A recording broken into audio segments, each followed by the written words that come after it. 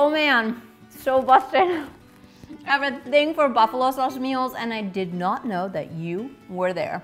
I'm eating this buffalo chicken taco in a lettuce cup, but let me show you how you can make this awesome meal with the help of a slow cooker.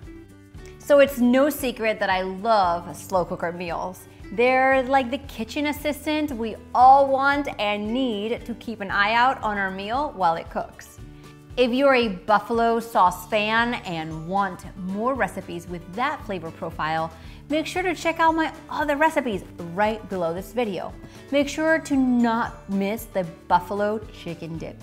It's amazing. Plus, you can use this chicken for that recipe. Oh, and while you're down there, subscribe to this channel because a new delicious recipe comes out every single week. Okay, so back to this buffalo chicken. Inside my slow cooker, I'm going to put some chicken breast and buffalo sauce. And that's it.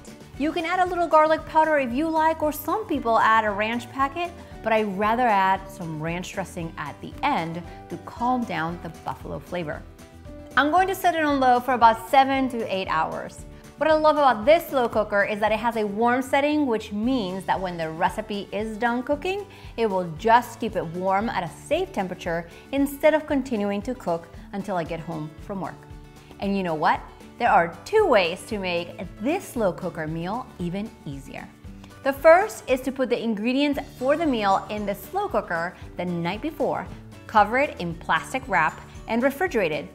This way, in the morning, the meal is ready for you and you just set it to cook all day. Another way I cook ahead is by allowing this meal to cook while I sleep. When I get up in the morning, this meal is done and I can transfer it into a storage container to cool down while I get my family ready. Before I leave, I refrigerate it, and at dinner time, all I need to do is warm it up and serve. So easy, right? Okay, so the buffalo chicken is done and all I need to do is shred it between 2 forks. This chicken can be used in a number of ways and I have a few recipes in this channel with it, so I'll make sure to link it right below this video. But for these tacos, all I need to do is add a little base layer of shredded lettuce, scoop some chicken onto my tortilla and some onto my lettuce cup, top it with a drizzle of ranch and some blue cheese crumbles. Oh my gosh, unbelievable how good these are. For the recipe and measurements, check the description box right below this video. And remember to look left and click on the red subscribe button. A new video comes out every single week. See you next time.